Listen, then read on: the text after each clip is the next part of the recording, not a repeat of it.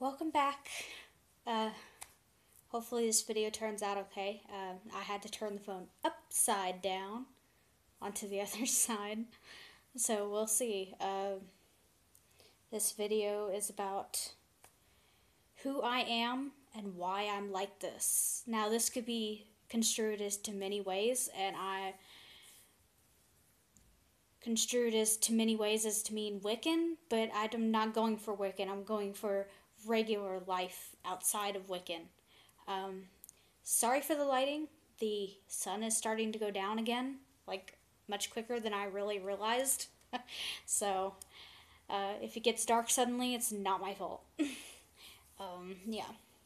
So, the first thing I'm going to tell you is I was born in 1989 in Springfield. Obviously, I've told you in another video. Um, I grew up on. Well, I'm not even going to tell you the street name. Sorry. Um, I grew up in a two-story home. The top story was its own little apartment and was usually rented out to some other family. And I usually lived on the bottom. We usually switched from downstairs to upstairs. And yeah, it was very confusing at times. Um, on the downstairs, my bedroom used to actually be the basement. That is where I had my very first ghost experience. Yeah. I don't know how old I was. I can't remember that far back, but I remember my bed being right in front of the doorway and waking up one night and seeing this white clothed woman sitting at the very end of my bed, and she's opening her mouth to speak, and I flip out and I run out the door up the stairs, and I end up sleeping upstairs for the entire time that we lived there. um, so yeah, at the time I was too young and didn't realize what that was and that she was trying to tell me something, I'm thinking, because she didn't actually hurt me. She didn't even touch me, so I don't know exactly what that was about. Um, my next thing is we moved to Bellefontaine. My mom and my guardian broke up, and we moved to Bellefontaine, Ohio, and we lived in an apartment there. And by that time, I was Wiccan. I was not exactly fully Wiccan because, well, I was too young. I couldn't really practice yet. Um, my mother would allow me to do spells every once in a while, and Caroline did spells. Granted, she was 2 years older than me, so she might have been allowed. Um, Although Caroline liked black magic a little. I mean, I call used to catch her doing it. So yeah, I used to have a best friend back then in uh, Bellefontaine, and I basically built a fort and a bridge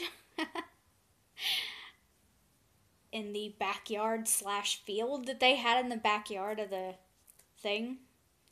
And so yeah, me and mom got into it one day, and next thing I know, I'm being shipped off to Indiana.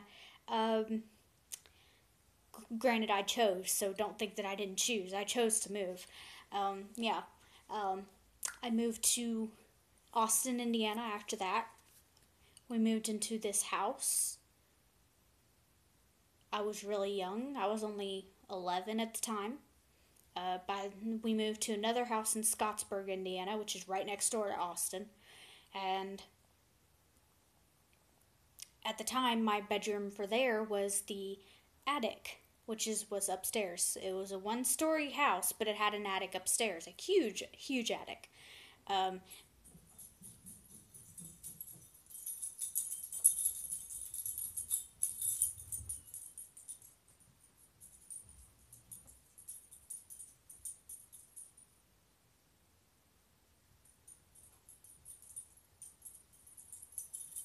Hold on just one second.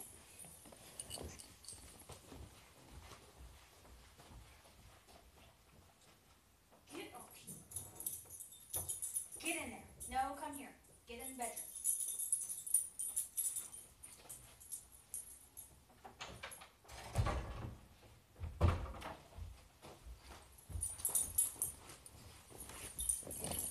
Sorry about that. I had to get my dog back into my bedroom and wouldn't not to let her leave. As I was saying, we moved to a place in Scottsburg. The attic was my bedroom, as well as my stepbrother's. Um, that is where my second ghost experience happens. I remember sitting up one night and seeing a lady being pushed down the stairs. Now, by the time I had gotten up and gotten to the stairs, there was no body at the end. Like, there was no body. So I go back and I go back to bed. Well, it happens again an hour later.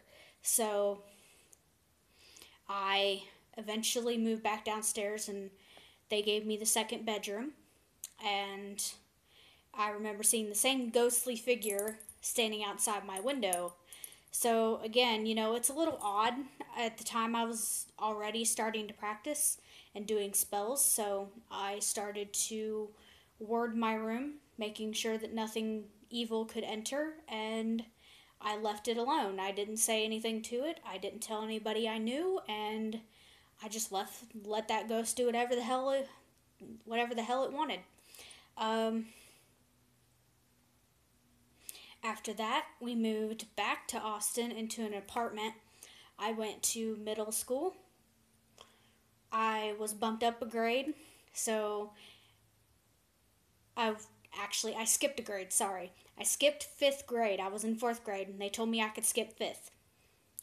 So, I go to 6th grade, right at the start of middle school. And, so I get to middle school. I meet this guy named Chewy. We start dating for a while, and at the time, well, I had anger issues, and I blacked out and broke up with him. Yeah, sad, I know. I'm still not entirely sure what the hell I did, but because I don't remember anything about that day at all. Like, I think I was so out of it. Anyway, moving on. I met another guy a year later named Anthony. We started dating after that. We dated off and on for more than 4 years, I think. He said he wanted to marry me. He ended up going to Seymour, Indiana, and so I never saw him again. I mean, I did off and on, but never really anything ever came from it. He did propose to me. I used to have several rings from him about it, but so far it hasn't come to play. And recently he broke up with me permanently, and I'm just so over his bullshit that I just told him to go fuck himself. So yeah, our relationship is over. In between relationship with me and Anthony, I've dated several other guys. One named Alex, Logan. What is his other name? Oh shit. Charlie.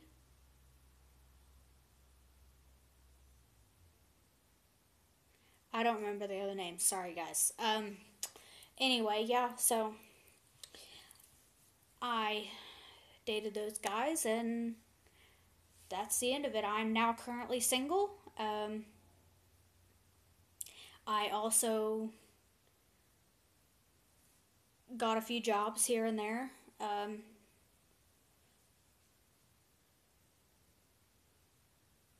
Graduated high school in 2009. So yeah, I was 19 at the time. So 2010 is when my virginity was taken. I was 22, maybe around that area. No, 21 maybe? Yeah. Think so. 21. Um, that was a whole fiasco in itself. I'm not going to explain what actually happened on that night, so please don't ask. All you need to know is that I had sex with him, and that was my first time. That's all. Uh, After that, I went on to get other jobs, and then recently, back in 2014, I was living with a friend of mine, Tiffany, also known as my best friend. I ended up moving away from there and moving to my mother's here and back in Springfield, Ohio.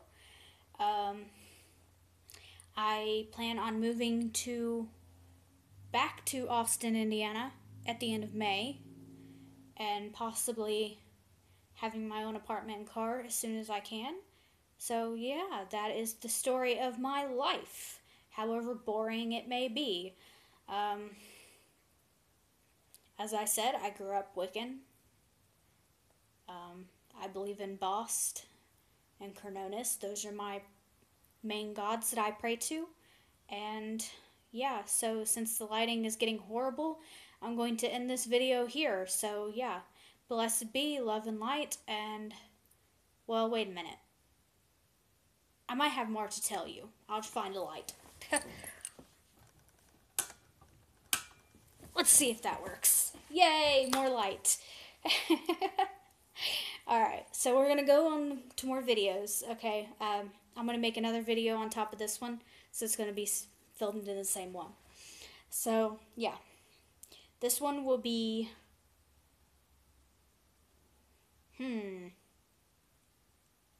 why I started vlogging. It was a video I planned on making. I knew it wasn't going to be long, though, so I decided to make it into another video with another thing. The reason I started vlogging is because I am not social. I hate people. I don't like to be around them. It's nothing personal. I just not a sociable person. People make me nervous. Too many people around me make me nervous. Yeah. So that's why I started blogging. I figured that if I couldn't be sociable in person, vlogging was the next step. As you can see, I'm doing a very good job at that, if you've noticed all the videos I've made so far.